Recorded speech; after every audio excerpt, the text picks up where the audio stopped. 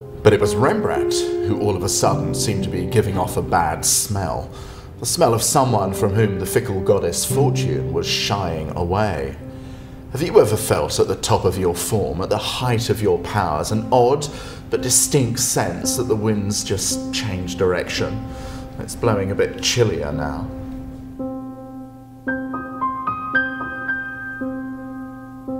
Rembrandt's troubles came to him unremarkably, like the first heavy drops of rain striking a window pane. A mild disturbance, but then a downpour. The portrait commissions dry up, the house is loaded with debt. And inside the house, Saskia is deathly ill with TB, her body racked by spasms of bloody coughing. Death was no stranger to their family.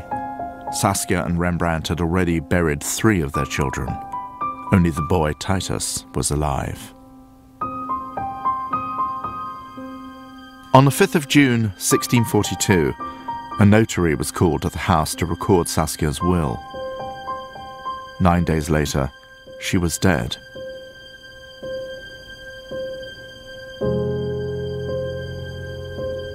Her body was wrapped in a simple cloth, and in a silent little procession, it was taken to the Oude Kerk for burial.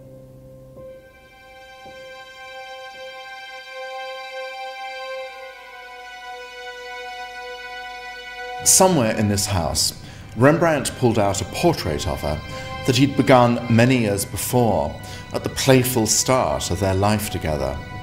It's unusual for many reasons, one of the only paintings in which there's not a trace of a smile.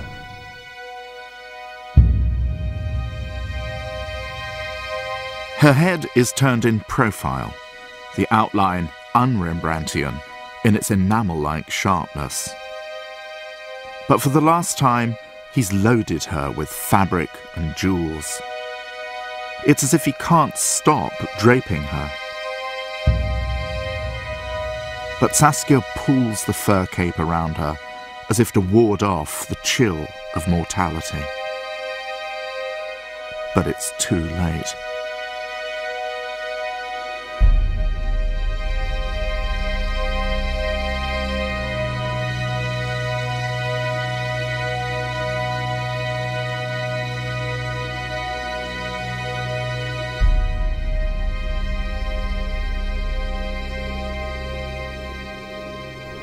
Well then, Saskia had gone, and it was as though a peal of bells had abruptly stopped.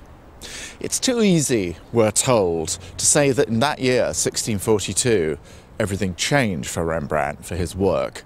That's the sentimental, romantic version to read art from life. But you know, something really had happened to Rembrandt. An end to flamboyance, an end to his theatrical mastery of the outward, noisy show of life. It was as though he'd turned down the volume of the world and switched on an inner, quiet radiance.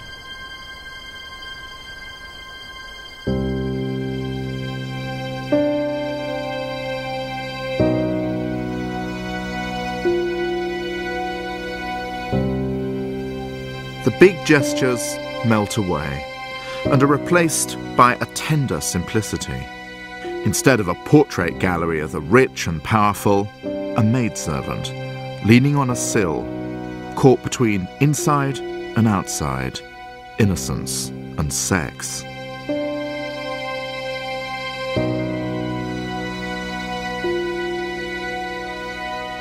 Look at the highlight on her lower lip, the left hand toying with a necklace.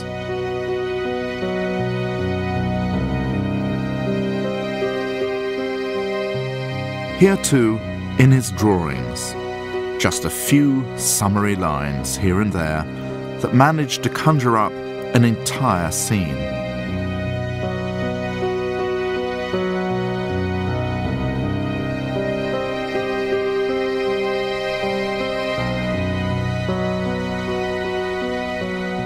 It's a huge compliment, don't you think, making us his partner in completion? giving us the benefit of the doubt that we wouldn't want anything so boring as the literal details.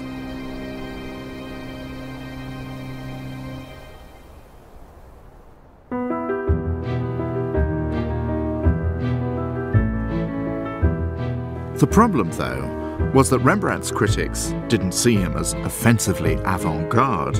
They saw him as offensively old-fashioned. Why? Because of a cultural sea change. For the first time in Holland, sophistication seemed far more important than simplicity and piety, the qualities the Dutch liked to think had brought them through their war against Spain. But now, peace had been declared, and by the 1650s there was a perceptible sigh of relief. So just as Rembrandt's paintings were getting darker, the mood of Amsterdam was lightening and brightening.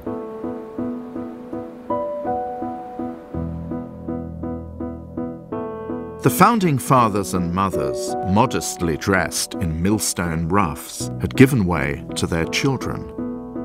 The peacock generation, gorgeous in screaming scarlets and coiffed to the nines. Many of them had been sent abroad as part of their education and had come back eager to import cosmopolitan stylishness to the homespun republic. They weren't interested in austerity. They wanted to be like the Italians. They wanted pillars.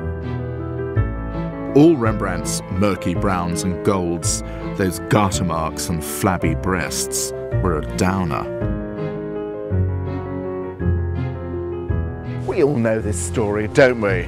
The second generation, the inheritors, the trust fund brats, so embarrassed by their parents who are so old-fashioned, so parochial, and all they care about is church and business, business and church.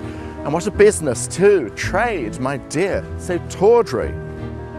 So off they go and buy themselves country villas, while some inky-fingered clerk manages the family investment. This leaves them to concentrate on what they really care about, cultivation. For art, they think, is not just a report unedited from nature. And it's certainly not about dwelling indiscriminately on ugliness just because it happens to be there. No, art is the divine road to harmony, its purity, its clarity. Away with the misshapen, bring on the age of refinement.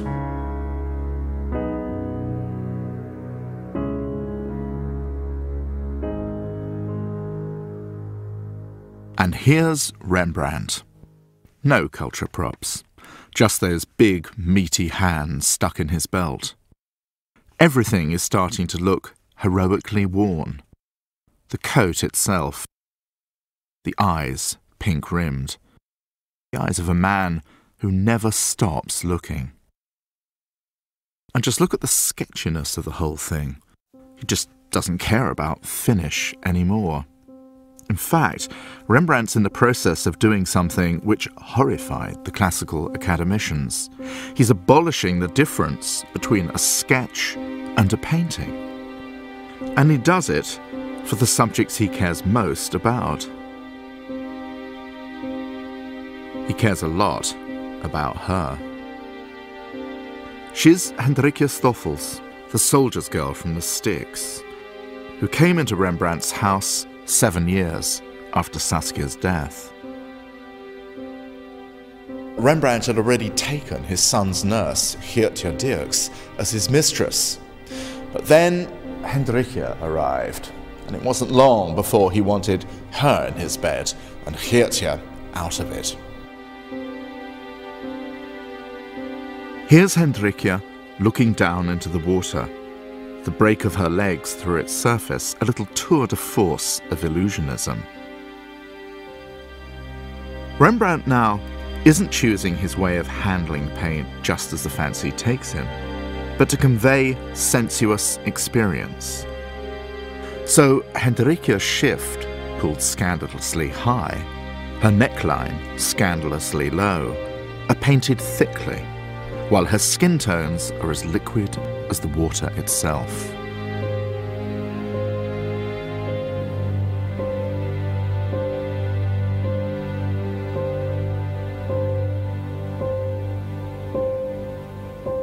And the way Rembrandt has painted her hands as just an unmodelled smear almost dares the critics to make an issue of it. You can hear them, can't you? Rembrandt van Rijn, oh yes, very talented, but my God, so difficult. Never finishes a painting. I think his best years are behind him, don't you? And what he's doing, rattling around in that big old house with his, excuse me, woman, really don't know. You have heard she's with child, haven't you? Church deacon's quite shocked. Just a bit squalid, don't you think? That might explain why he does those rather peculiar etchings. Just who's going to buy them, I've really no idea. Running out of favours, running out of time, late with his loan repayments on the house, the coils of Rembrandt's ruin began to rope themselves around him ever more tightly. Finally, in July 1656, Rembrandt filed for bankruptcy. This is where Rembrandt would have come, to the chamber of insolvency. Passing through this door with its frieze of worthless stock certificates and rats scuttling through empty money chests of the profligate debtor. You just can't beat the Dutch for wagging their fingers at your wicked ways.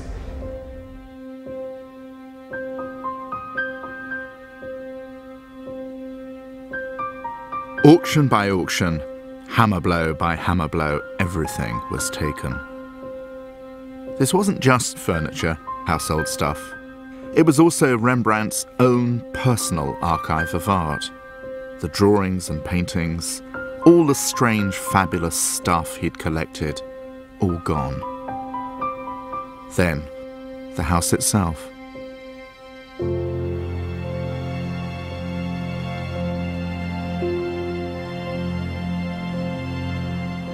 One thing he did manage to hold on to, and that was a great mirror in the finest ebony wood frame. Titus, his son, found a bargeman who said for a sum of money, sure, he'd carry it to their new house. So up on the bargeman's head it went, and off through the jostle of Amsterdam over cobbled streets and bridges. And at some point, the bargeman begins to sweat, his hands get slippery, his grip gets shaky. And then, as the bargeman was stepping off a bridge,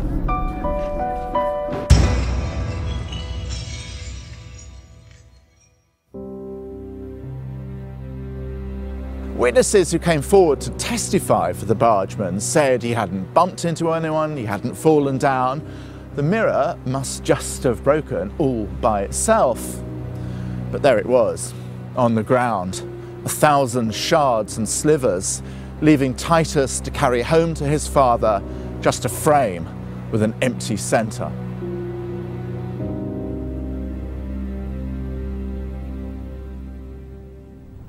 It's 1658. Rembrandt has lost everything.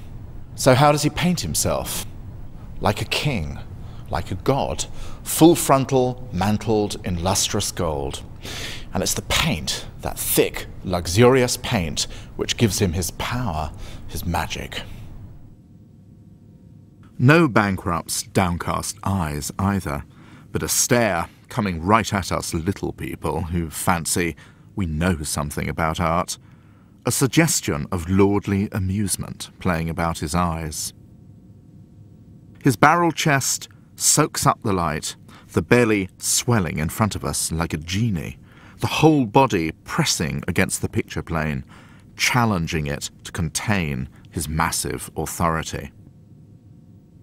And if Rembrandt thinks that his way of painting has been part of the problem, he's certainly not going to abandon it now. Just the opposite, in fact. This is a painting that bellows defiance at the apostles of crisp clarity and contour. So you think that stuff was a bit much, do you? He seems to be saying, just get a load of this.